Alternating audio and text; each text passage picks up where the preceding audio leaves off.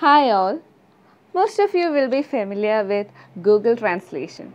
The problem with Google Translation is it is a generic translation.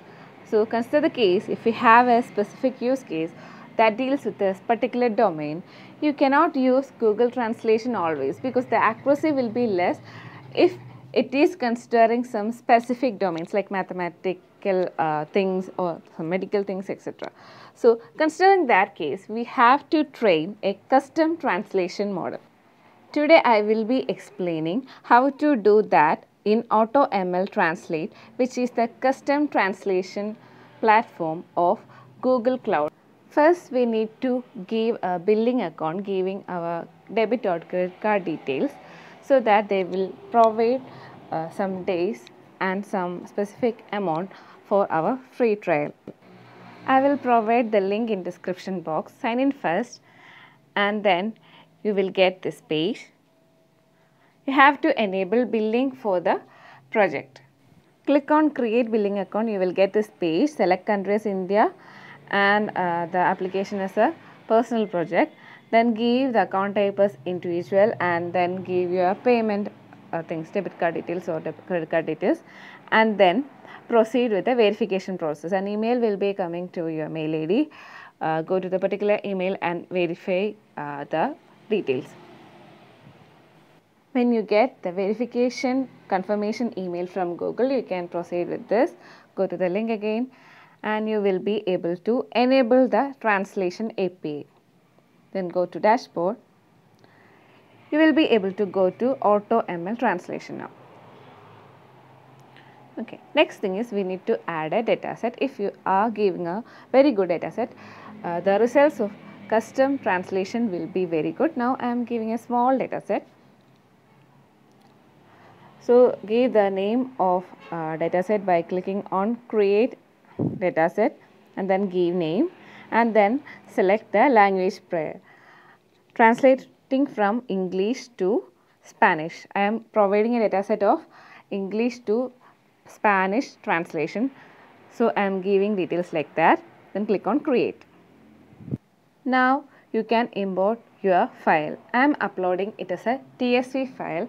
It is having the English sentence and then after a tab it is having the Spanish conversion of the English test, and the new line will be having new sentence pairs. It is saved as a .tsv file and I will provide an example in the description box.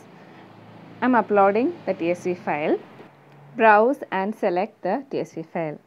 Then we have to give the bucket location in the cloud storage. Create a bucket. Give some name for the bucket. Then choose where to store your data. Select a region and select a location as US Center and click on continue. Selecting the language as standard and then proceeding. Okay, the bucket is selected. You have to click on the folder and then click select. Then click on continue. Uploading is going on. It will take some time. By clicking on sentences, you will be able to see the data. Then click on train. I have 1362 train data, 170 validation and test data.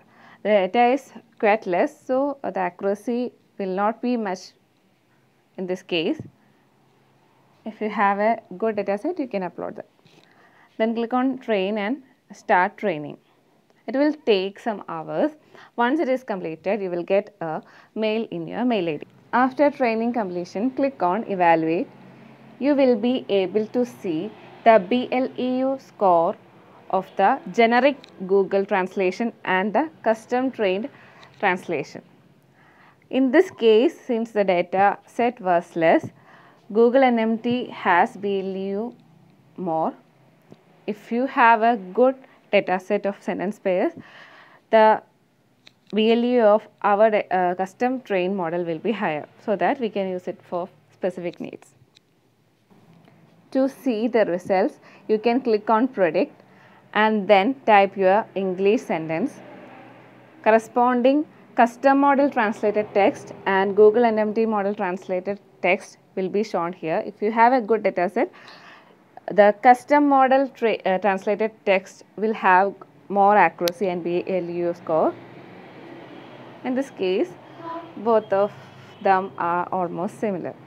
So today I have explained the steps to create a custom translation model. We have used AutoML Translate of Google Cloud Platform for that.